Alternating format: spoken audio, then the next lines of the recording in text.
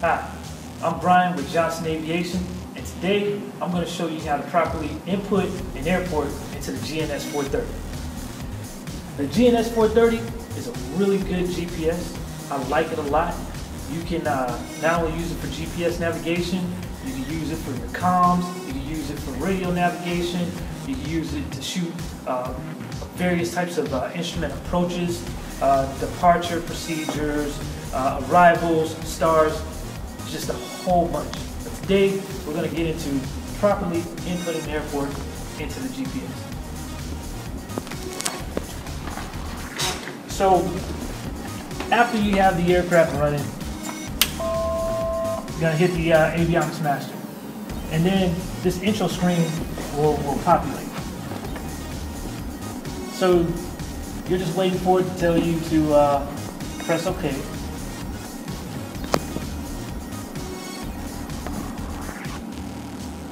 It's got to go through, it's got to boot up and everything. So here. So basically you're going to look at this and you're going to make sure that your GPS card is current. And we're going to say, okay, yeah, it's current. We like that. And then we're going to click enter. So we're going to hit enter on our keypad here.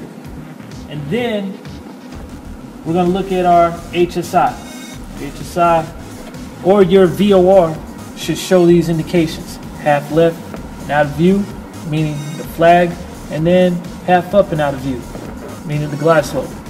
Okay, so we're going to look, and then we're going to go over here and we're going to click on OK, because everything is okay. Then it finds the satellites, and then we're on. So now I'm going to hit the direct key, and right now I'm in Panama City, Florida. Okay, that's where I went to flight school. So we're at KPFN. It's been shut down since 2008, but on all the simulators, and this one is X-Plane 9, good old Panama City, good old Bay County International is here. So we're going to hit the D key right here. It's a D with an arrow through it. It's called the direct key. So hit that, and the small knob here changes the values where the cursor is, and the big knob moves the cursor to another space. So put in K. All airports in America start with or have the K designation. Have that there. Move the cursor. Twist the little knob again, and I'm gonna select D. Oops. All right. Sorry about that. Select D. Move the cursor. C, and there it is. DCA. And once I have the airport identifier placed in there, it's going to show me Ronald Reagan Washington National Airport. That's exactly where I want to go. That's exactly where I want to fly. So I'm going to hit enter and enter again, and then it's going to draw me a line, and that's my course.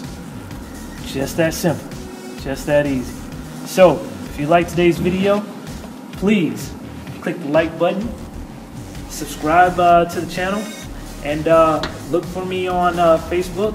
Also, you can find me on Twitter at SeriousPilot. You can also stop by the website. I've got tons of great resources on my website, and I'll leave a link down below that you can find that. But it is brianjohnsonaviation.weebly.com. Till next time, continue to always look sky.